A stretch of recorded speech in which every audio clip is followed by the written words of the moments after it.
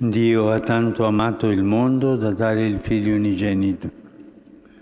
Qui c'è il cuore del Vangelo e qui c'è il fondamento della nostra gioia. Il contenuto del Vangelo infatti non è una idea o una dottrina. God so loved the world that he gave his only begotten Son. Gesù, il Figlio che il Padre ci ha donato perché noi avessimo la vita. Gesù è il fondamento della nostra gioia. Non è una bella teoria su come essere felici, ma è sperimentare di essere accompagnati e amati nel cammino della vita. Ha tanto amato il mondo da dare il suo Figlio. Soffermiamoci, fratelli e sorelle, un momento su questi due aspetti. Ha tanto amato e ha dato. Prima di tutto, Dio ha tanto amato. Queste parole che Gesù rivolge a Nicodemo, un anziano giudeo che voleva conoscere il Maestro, ci aiutano a scorgere il vero volto di Dio. Egli da sempre ci ha guardati con amore e per amore è venuto in mezzo a noi nella carne del Figlio suo. In Lui ci è venuto a cercare nei luoghi in cui ci siamo smarriti. In Lui è venuto a rialzarci dalle nostre cadute. In Lui ha pianto le nostre lacrime e guarito le nostre piaghe. In Lui ha benedetto per sempre la nostra vita. Chiunque crede in Lui, dice il Vangelo, non va perduto. In Gesù Dio ha pronunciato la parola definitiva sulla nostra vita. Tu non sei perduto, tu sei amato, sempre amato.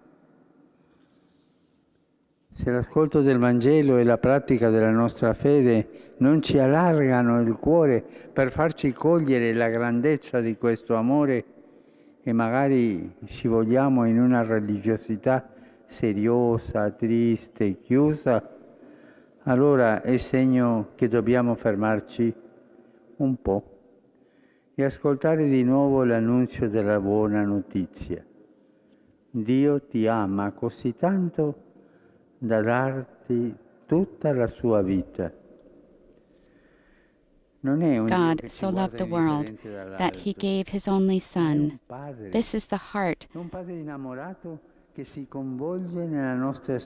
the gospel. This is the source of our joy. The message of the gospel is not an idea or a doctrine.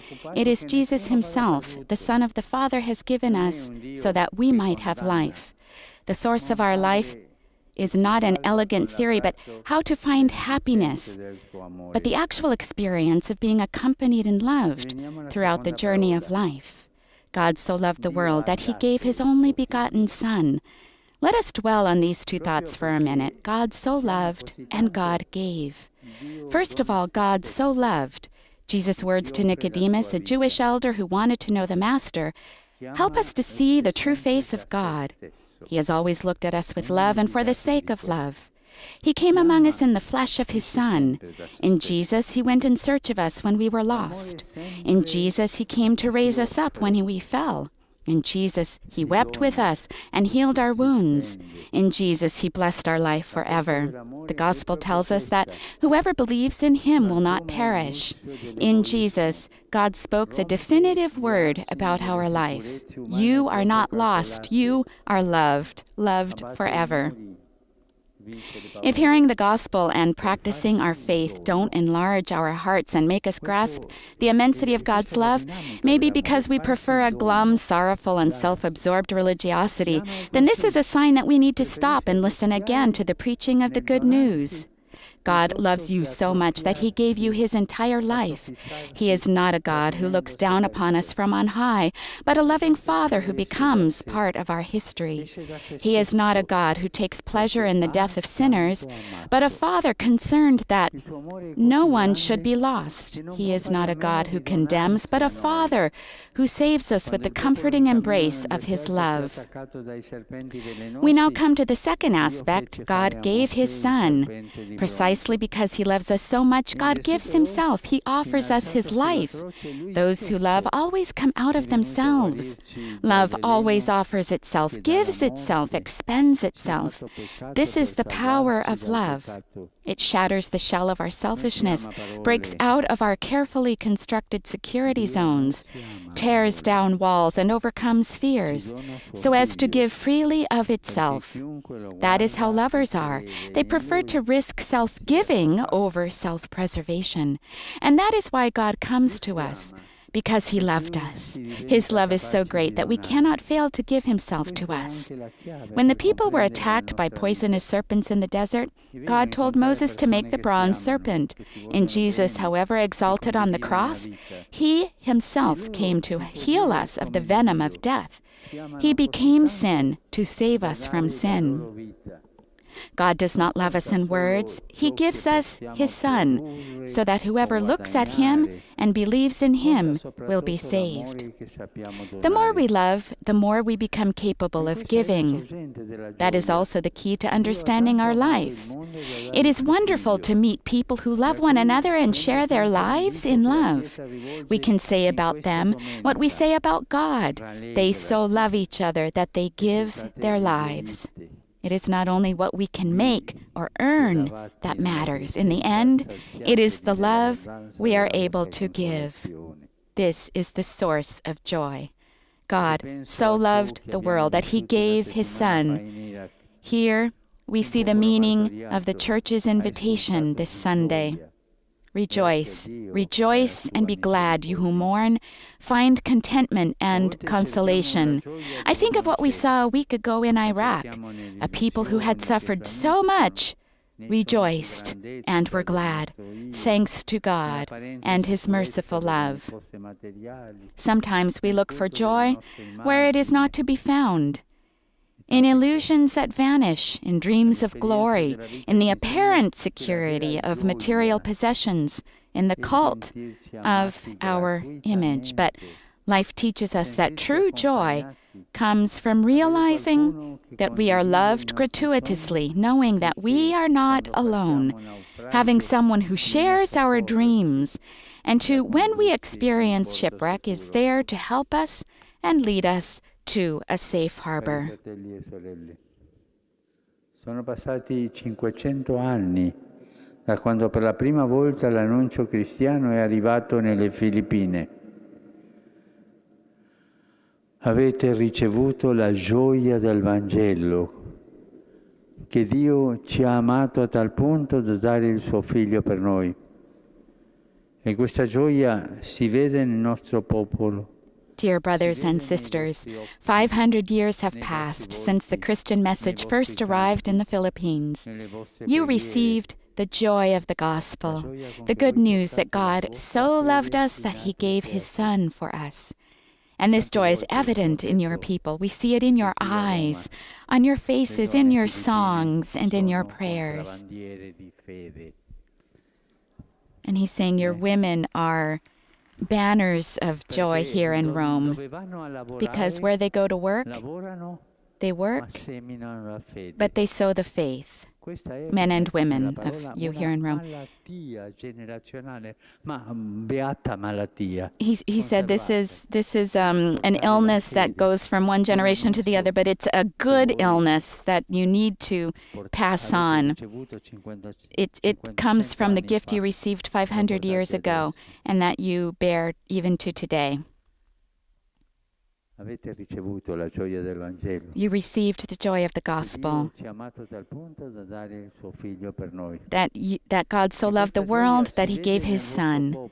And this joy is evident in your people. We see it in your eyes, on your faces, in your songs, and in your prayers. I want to thank you for the joy you bring to the whole world and to our Christian communities.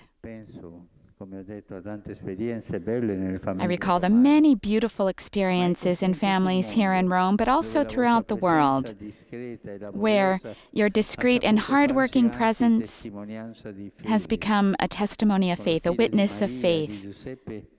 In Mary and Joseph's style,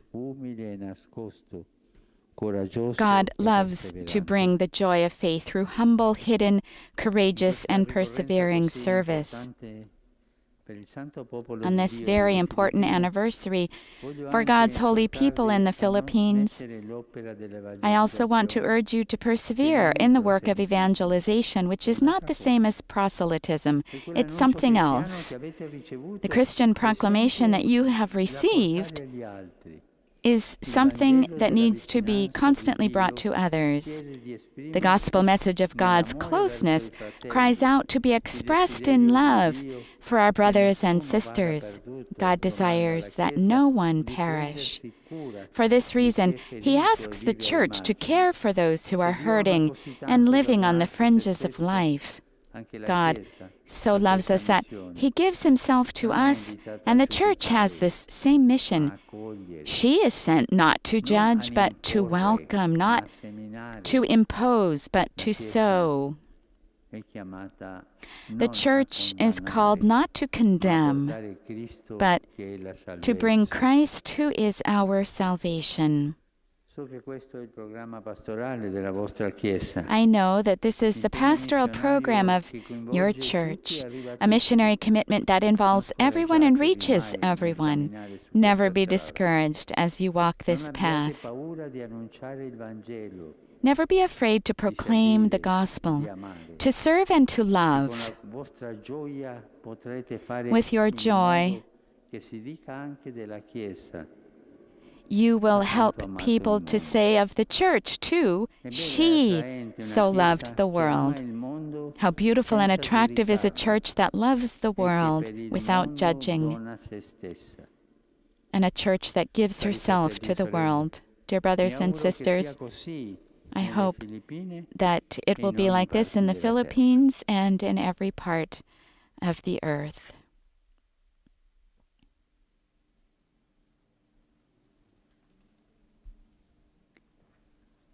Pope Francis speaking beautiful words to the Filipino community gathered here in Rome to celebrate the 500th anniversary of the arrival of Christianity in the Philippines, a celebration which will officially begin on Easter Sunday in the Philippines and will continue through next year.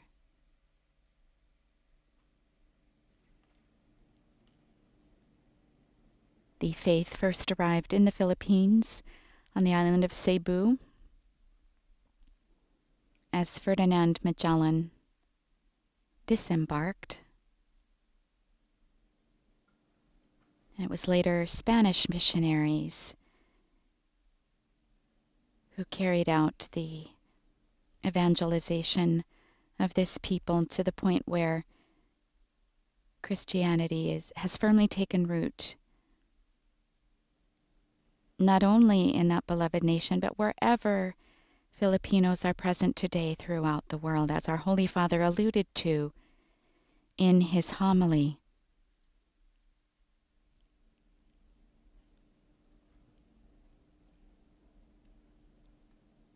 A beautiful gift that the Filipino people bring with them.